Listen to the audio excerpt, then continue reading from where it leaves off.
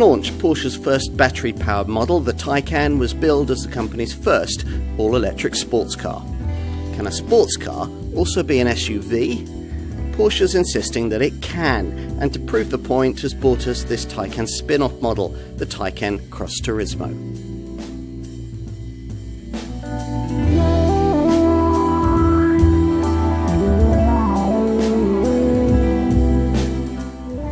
Porsche has now long been a company as much about SUVs as sports cars, so it's natural that the brand's EV development should reflect that.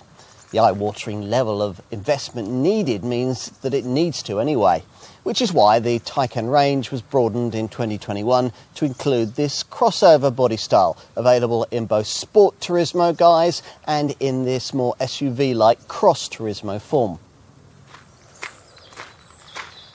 Now, it might look like something from a Spielberg film, and a car that can't quite make up its mind what it wants to be. Porsche doesn't like calling it an estate, but this cross variant is likely to be the most popular of the Taycan models going forward, and, a little surprisingly, does have a degree of optional prowess for limited use off a paved surface. Sounds intriguing.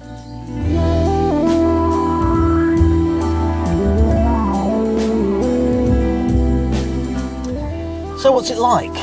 Well, when you get into the car, a Taycan graphic displays on the instrument screen in front of you before 3 virtual dials spring into action.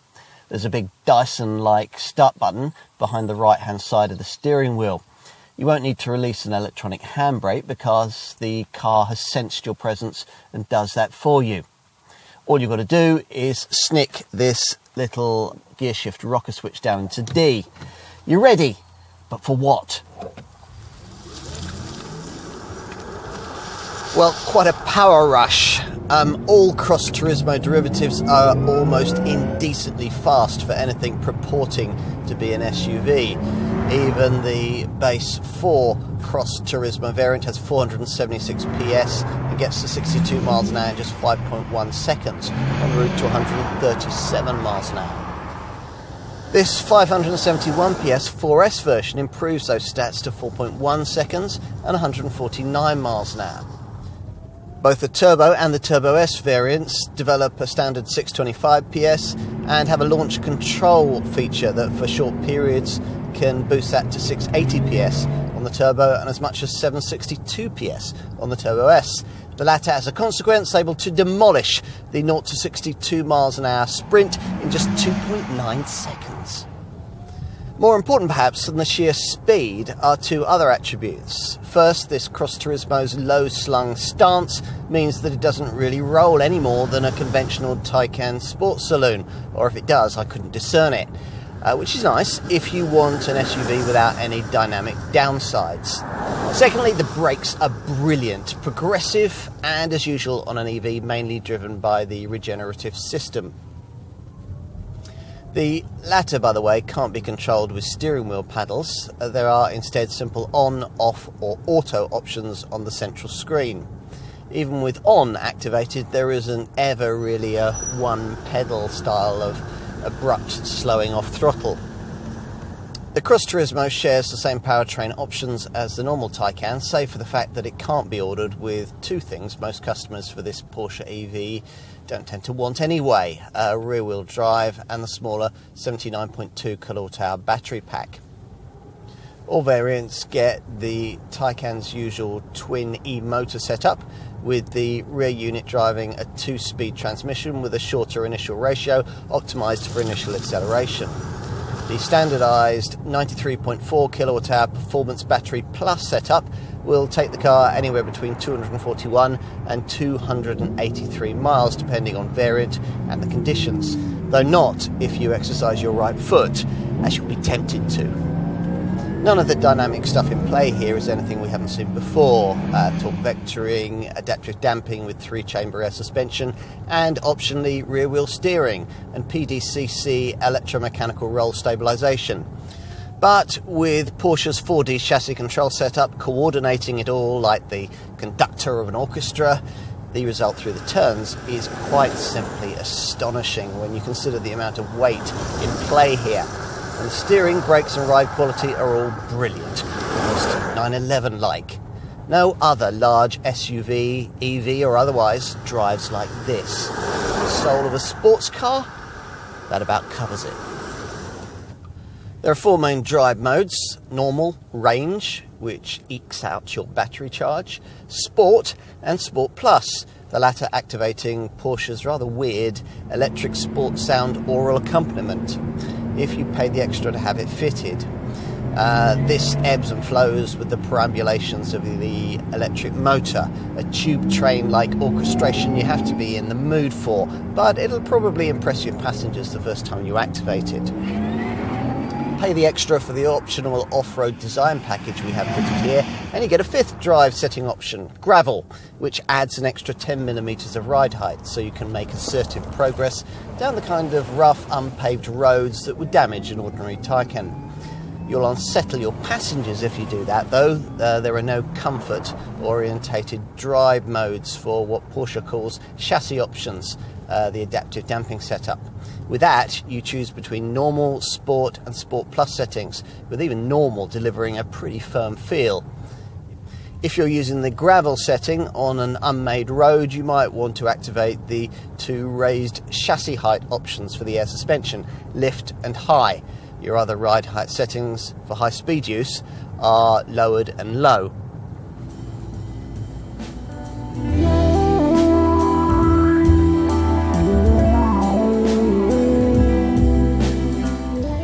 You can have this crossover style Taycan design in 2 forms. We have the more SUV-like Cross Turismo model here. The alternative is the Sport Turismo model, basically the same car but without side cladding or raised suspension. Our focus here, as I've said, is on the Cross Turismo variant, which sits 20mm higher off the ground than the standard Taycan Sport Saloon, or 30mm higher with the off-road design package fitted as here.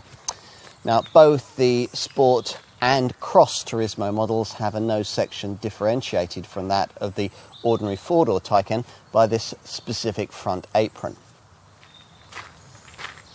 The unusual profile is defined by a sporty flyline that slopes towards the rear, ending in a high-gloss black fixed roof spoiler. These enhanced black plastic wheel arch trims are intended to underline this model's sporty crossover character.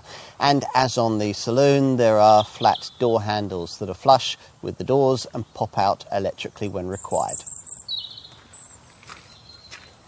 Here at the back, there's the usual wraparound full-width Porsche light bar and quite an overt roof spoiler. Most Cross Turismo customers pay extra for the off-road design package that we have here, which, as well as 10mm more ground clearance in the chassis medium setting, gives you special flaps integrated into this lower rear diffuser. You'll also find them in the side skirts and on the front lower valance. Right, let's take a seat up front. As you approach and unlock the car, the door handles spring out to greet you.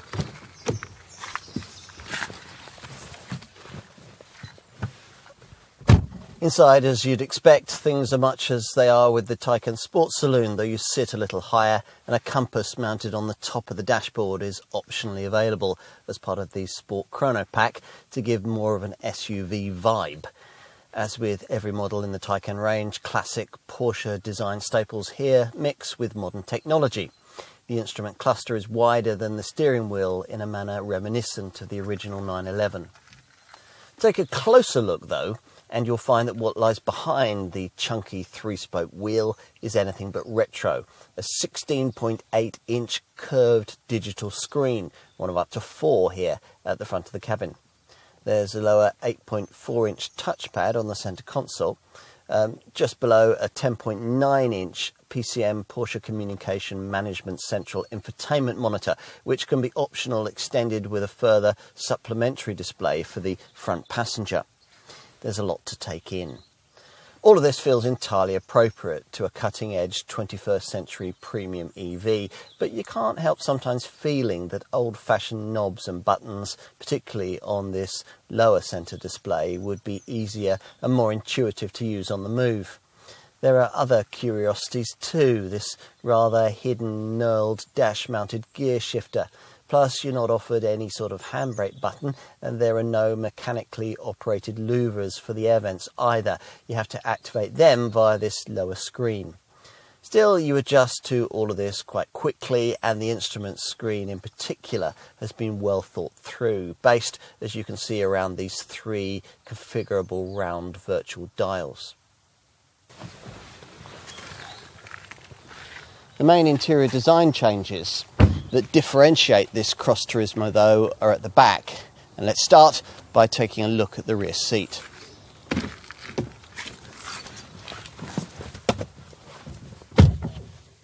Inside, there's a modified roofline which enables rear seat passengers to enjoy 47mm more headroom than in the lower slung Taycan Sport Saloon.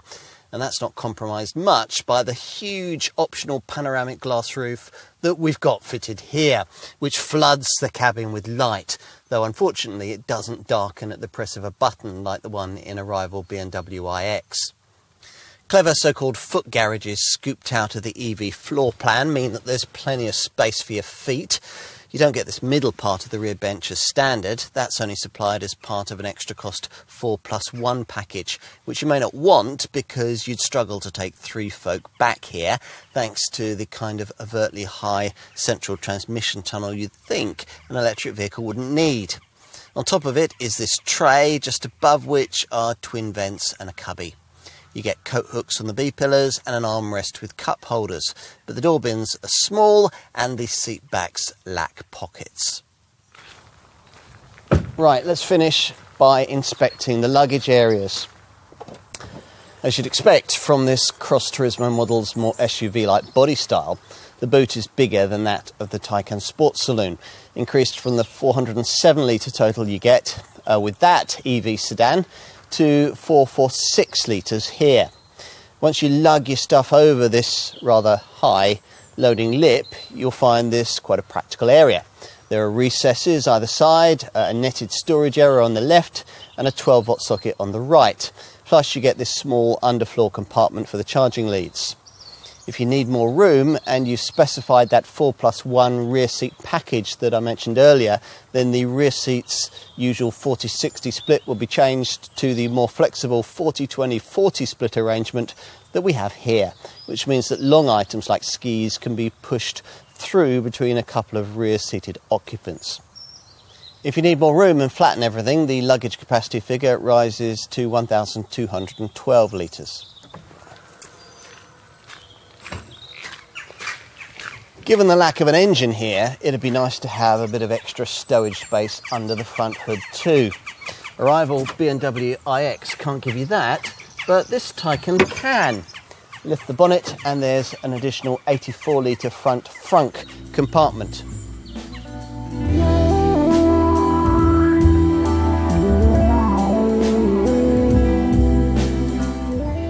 Okay, let's get to pricing. We'll quote figures applicable at the time of this test in early 2022. As we mentioned in our design section, there are 2 versions of this crossover style Taycan design. The Sport Turismo, or as here, the Cross Turismo, this latter model differentiated by extra body cladding and a higher ride height. Porsche expects this Cross Turismo variant to be the favoured Taycan body shape, and it'll outsell the conventional Taycan Sport Saloon too, helped by the fact that once you take everything into account, there's very little price difference between the two. With both the crossover versions of this body style, Sport Turismo and Cross Turismo, the top-of-the-line Turbo and Turbo S offerings are the same in powertrain and much the same in price. Either way, you're looking at around £118,000 for the 680 PS Turbo, or around £140,000 for the flagship Turbo S. Further down the range, though, things differ quite a bit with Sport or Cross versions of this body shape. Only the Sport Turismo offers an entry-level rear-driven single-motor 408 PS model, priced from around £74,000 at the time of this test. But that and the next model up in the Sport Turismo range, the all-wheel drive Taycan 4S Sport Turismo, which costs around £85,000 and puts out 530 PS, both come as standard only with Porsche's smaller 79.2 kilowatt-hour battery pack.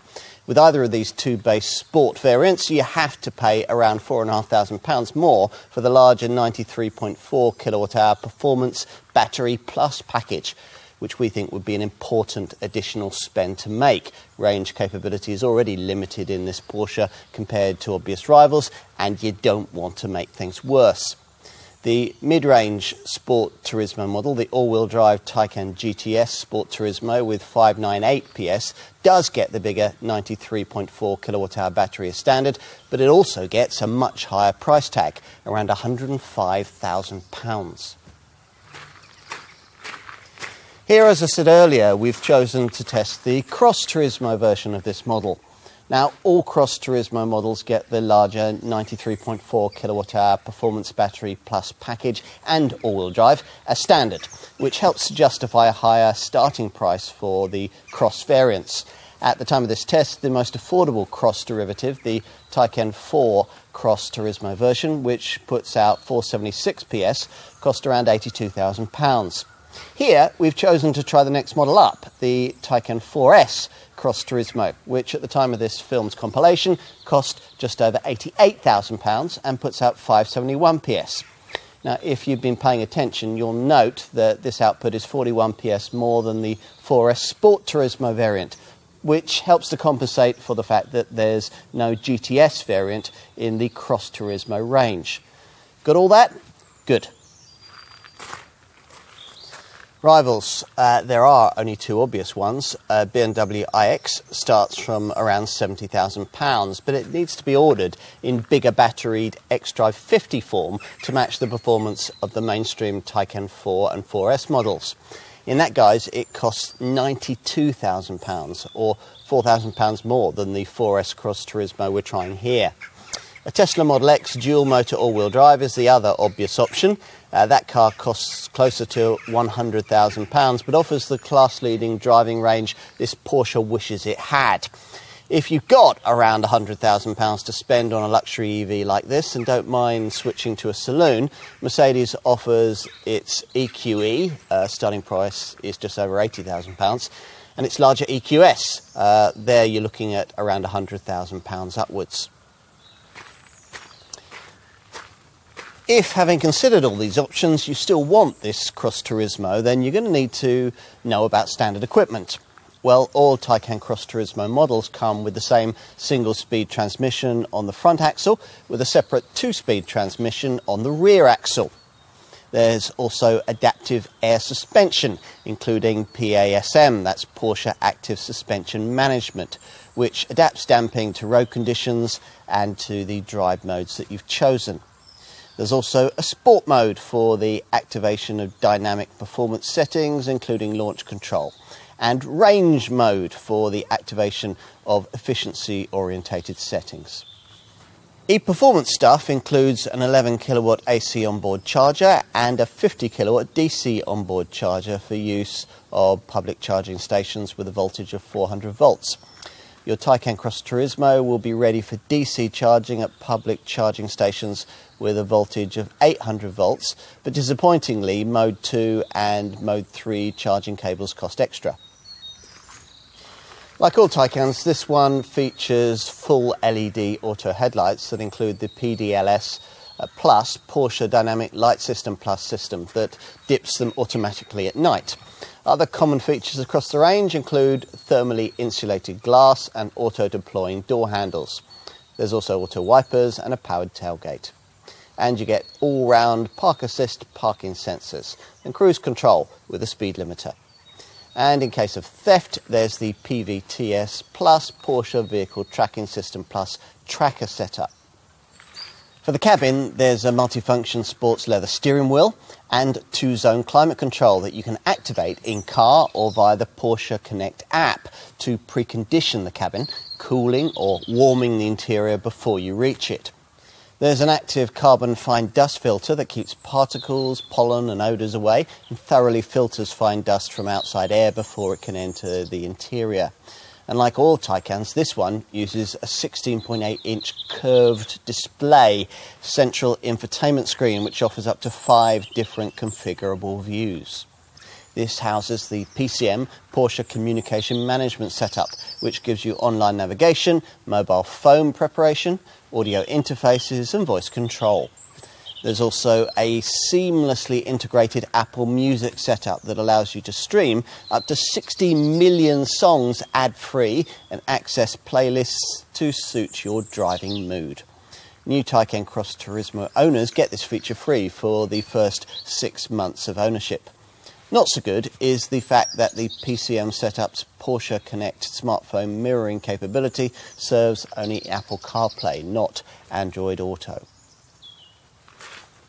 As usual with Porsche, it's possible to spend a further fortune on the options list, which you'll need to do if you want all of the handling systems the brand offers, including a rear axle steering setup for sharper cornering and a tighter turning circle.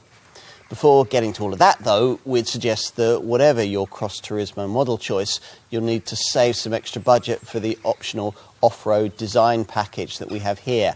This offers a selectable 10mm ground clearance increase in the chassis medium setting. It gives you an extra gravel drive mode and adds neat design flaps in the rear diffuser, the side skirts and the front lower valance.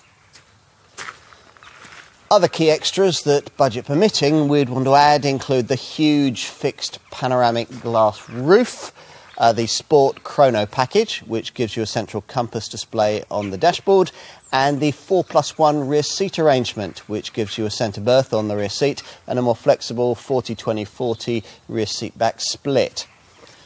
All those key features have been fitted here, along with a few others: a Bose surround sound system, ambient lighting, a cabin ionizer, a surround view camera setup, and auto-dimming exterior and interior mirrors.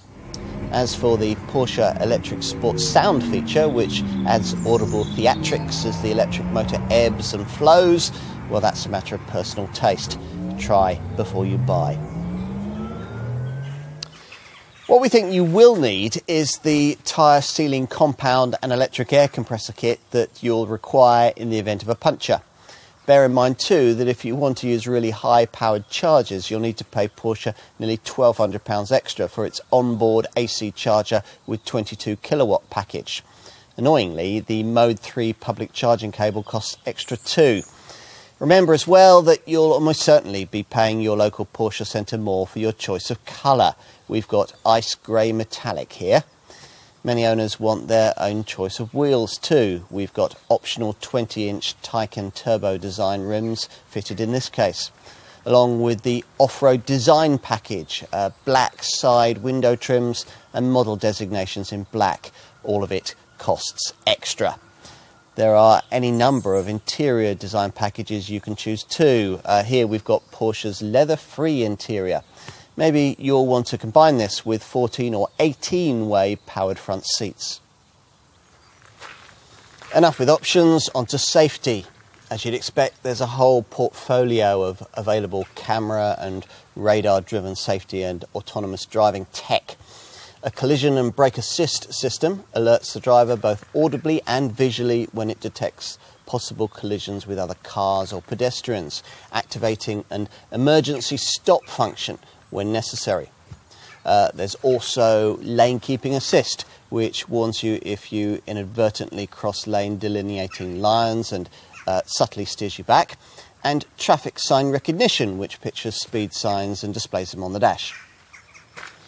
For driver and front passenger, there are full-sized airbags, knee bags and side bags, plus curtain airbags along the entire roof frame and on the side windows from A-pillar to C-pillar.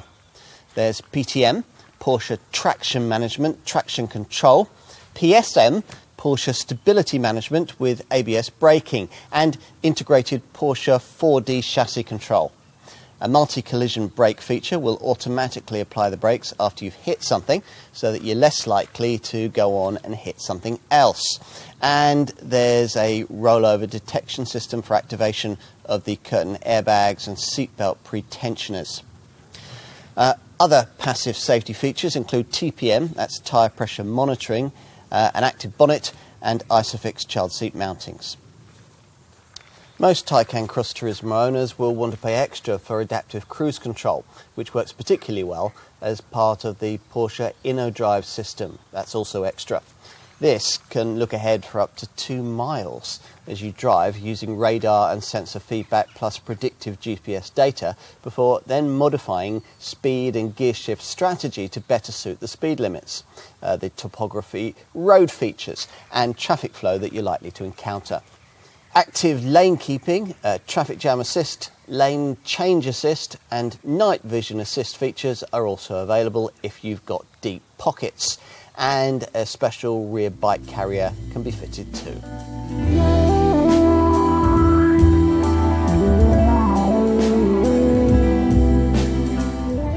You'll be wanting to know about WLTP rated driving range. Well, it's some way off what you get from a comparable Tesla Model X, which manages up to 348 miles in dual motor all-wheel drive form. The exact figure with this Porsche depends on your model variant choice, though as we told you in our market section, all Cross Turismo versions are fitted with Porsche's larger 93.4 kilowatt-hour performance battery plus, only 83.7 kilowatt-hours of which is actually usable. The base Taycan 4 Cross Turismo variant will take you 242 to 283 miles. The Taycan 4S Cross Turismo I'm trying here manages 241 to 281 miles. For the Taycan Turbo Cross Turismo, it's 245 to 281 miles.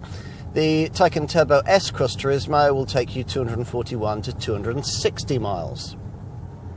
You're probably going to need to engage the range drive mode setting to achieve these figures with your Taycan Cross Turismo, which you won't really want to do because this will soften throttle feel and restrict climate system output. The key difference with this EV over most of its rivals lies in its 800-volt power supply, which is double that normally seen with electric cars, and is based on tech trialled by Porsche in its Le Mans winning 919 hybrid race car. The idea here is that by pushing up voltage, you can drop the current without affecting power output. Lower current means faster charging times. Using a 9.6 kilowatt-hour wall box, replenishment will take about 10.5 hours. A more common 7.4 kilowatt garage wall box would take slightly longer, around 13.5 hours. If you want to do better and your home has access to 3-phase electricity, the brand will offer you a wall box upgrade to the Anderson A2 system, which can reach speeds of up to 22 kilowatts, though only if you paid extra for the optional onboard AC charger with 22 kilowatt package. Using that, you'll be able to fully top up the battery in just over 4 hours. As usual with EVs, there's a downloadable application allowing you to set charging times and precondition the cabin remotely. It's the Porsche Connect app. And for when you're out and about, well, Porsche is keen to talk of the Taycan Cross Turismo's peak charging capacity of 270 kilowatts, which theoretically means that the 93.4 kilowatt-hour battery can be recharged from 5 to 80% in just 23 minutes. That's at an 800-volt charging station, and currently there are only a handful of those in the UK.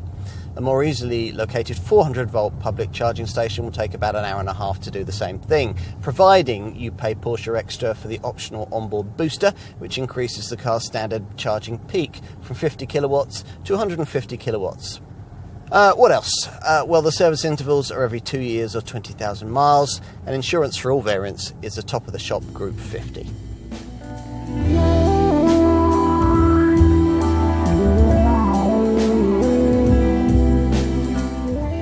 If you're choosing a Taycan because it's a more practical version of what an electric 911 might be like, then you'll probably like the Taycan Cross Turismo even more.